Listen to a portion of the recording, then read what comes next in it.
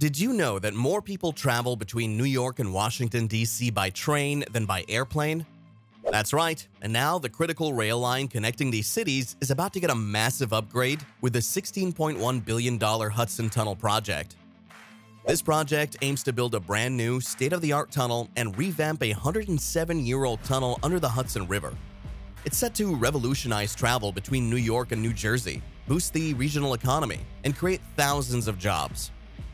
But what exactly does this mean for the future of transportation in the Northeast Corridor? And how will it impact your daily commute? Stay tuned to find out. Let's dive into the monumental Hudson Tunnel project. This ambitious undertaking involves constructing a 2.3-kilometer twin-tube tunnel between New York and New Jersey and refurbishing a 107-year-old tunnel under the Hudson River. Leading this massive project is the Gateway Development Commission, or GDC, a U.S. government-backed authority. In 2023, the project received a significant boost with a $6.9 billion federal grant from the Federal Transit Administration. And just when you thought it couldn't get any bigger, another $3.8 billion in federal funding was announced, bringing Washington's total contribution to over $11 billion. That's about 70% of the project's cost. New York and New Jersey will cover the remaining expenses, showing their commitment to this critical infrastructure. Despite this recent financial backing, efforts to build a new tunnel and ease rail congestion between these states have been in the works since the 1990s. However, political battles caused significant delays. For example, a previous tunnel project, fully funded and under construction, was canceled in 2010 by then New Jersey Governor Chris Christie due to budget concerns. The Gateway project was proposed a year later but stalled during the Trump administration, further highlighting the political challenges. Then came 2012, when Superstorm Sandy wreaked havoc on the transit infrastructure, flooding the East and North River tunnels that connect New Jersey, Manhattan, and Long Island. This flooding not only halted rail service temporarily, but also exposed the vulnerabilities in the aging infrastructure. The lack of redundancies and resilience in this over-century-old network became glaringly apparent. The Gateway program, which succeeded the canceled Access to the Region's Core, or ARC project, aims to address these issues highlighted by Superstorm Sandy, while also expanding capacity and enhancing the network's resilience. But here's where things get exciting. Biden's infrastructure law allocated an additional $8 billion over 5 years for the Federal Transit Administration's Capital Investment Grant Program, with the Gateway project high on the priority list. Earlier in 2023, Biden's administration earmarked $292 million from the bipartisan infrastructure law to kickstart a crucial early phase of the project. All systems are a go, Senator Schumer declared. There's no turning back now. This massive endeavor aims to create a new passenger rail link between New York and New Jersey. The Gateway Development Commission recently shortlisted 3 impressive teams for the Manhattan Tunnel portion, inviting them to submit design-build proposals. So what's on the agenda for these teams?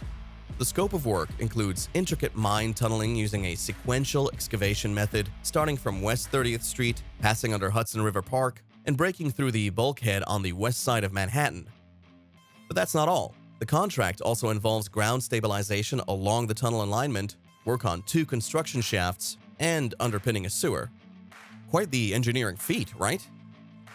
Now let's talk about the big players.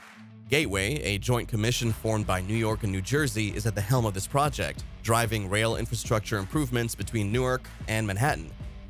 According to their notice, the shortlisted teams include a joint venture of Frontier Kemper Constructions, Inc., Tudor Perenni Corp., and Hyundai America, Inc., a team of Halmar International LLC and FCC Construction, Inc., and a joint venture of Skanska USA Civil Northeast, Inc., Trailer Brothers, Inc., and Walsh Construction Co. 2 LLC. These are some heavy hitters in the construction world, ensuring the project is in capable hands. But why is this project so crucial? The ultimate goal is to build a 2.4-mile-long 2-tube tunnel to enhance rail service reliability along Amtrak's Northeast Corridor. This new tunnel will alleviate the strain on the aging North River tunnels, which currently serve as the only Hudson River crossing for passenger trains between northern New Jersey and New York Penn Station. And here's the plan. Once the new tunnel is up and running, the North River tunnels will be temporarily closed for some much-needed TLC and rehabilitation. Now let's get into the nitty-gritty of the Manhattan Tunnel section. This part of the tunnel will connect to another section running under the Hudson River between New York and Hoboken, New Jersey, which will be awarded under a separate contract. Last August, Gateway shortlisted 3 teams to stabilize the riverbed before tunneling can begin. And just in case that wasn't enough, 5 teams were shortlisted last October for the New Jersey Palisades tunnel portion, with proposals due later this year. But that's not all. Another contract will cover the full tunnel fit-out, and Gateway is also close to selecting its delivery partner. This partner will assist with various planning and management services across the project, ensuring everything runs smoothly. In the meantime, construction on 2 other non-tunnel contract packages is already underway. One involves building a concrete casing at Hudson Yards in Manhattan, and the other covers the construction of a bridge to carry an existing road over the planned rail right-of-way approaching the New Jersey Tunnel portal. This meticulous planning and construction work underscores the complexity and scale of the project, scheduled for completion in 2038. However, there's a twist. An audit performed for the U.S. Department of Transportation's Transit Administration suggests that the work might extend until 2040. The audit pointed out some significant challenges, including the need for substantial staffing, awarding massive contracts, and doing considerable prep work due to the complicated Hudson River geography. The project could face even more delays if these steps aren't taken soon. So, what does this tunnel mean for the regional economy? Well, according to James Hughes, professor and dean emeritus of the Edward J. Bluestein School of Planning and Public Policy at Rutgers University, the current Northeast Corridor rail line isn't quite up to European high-speed rail standards, yet it still manages to carry more passengers between New York and Washington, D.C. than airlines do. It's critical for moving people up and down the corridor, Hughes explains. So it's extraordinarily important to the regional economy. The regional economy is the largest part of the U.S. economy. Essentially, the tunnel will enhance mobility and convenience for commuters, making it vitally important. A key benefit of the new tunnel is that it will provide redundant capacity. This means that one tunnel can be taken out of service for maintenance without significantly disrupting the daily commute along the Northeast Corridor, which is one of the busiest rail routes in the country. According to the Gateway program, the Northeast Corridor supports 800,000 passenger trips daily and serves a region home to 17% of the U.S. population and 97 Fortune 500 company headquarters. The long-standing efforts of officials from New York and New Jersey highlight the significance of this project. For decades, they've advocated for new tunnels under the Hudson River to tackle overcrowded trains, which often suffer delays due to breakdowns and tight schedules.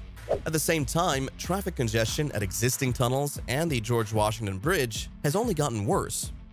A report released by the Regional Plan Association supports this view, projecting that the Hudson Tunnel project will generate $19.6 billion in economic activity and create approximately 95,000 jobs during its construction.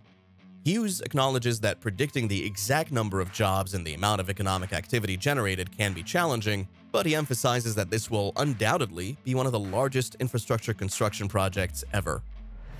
Backing this sentiment, Sigmund agrees that the project is crucial because it provides Jersey residents with access to quality, reliable rail transportation. This is essential as many people rely on it to commute to work and enjoy entertainment.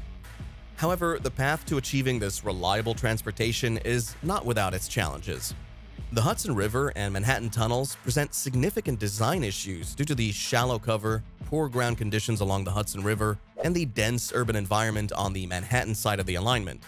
These factors add complexity to the project but also highlight the importance of modernizing and improving this critical infrastructure. With all the exciting developments and immense benefits on the horizon, we can't wait to see how this project will unfold. What are your thoughts on this massive infrastructure project? Do you think it will revolutionize travel as promised? Let us know in the comments below, and don't forget to like, share, and subscribe for more updates on this and other groundbreaking projects.